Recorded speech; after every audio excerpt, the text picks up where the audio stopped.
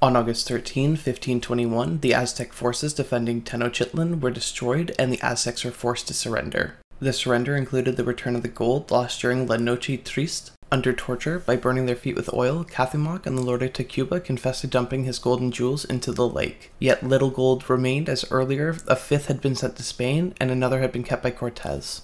100 to 240,000 people were killed in the campaign overall, including warriors and civilians. As many as 40,000 Aztec bodies were floating in the canals or awaiting burial after the siege, leading some sources to liken the siege to a genocide. This date is marked as the fall of the Aztec Empire and the start of what would become known as New Spain. Thank you for watching What You Don't Know, and please make sure to like and subscribe for more.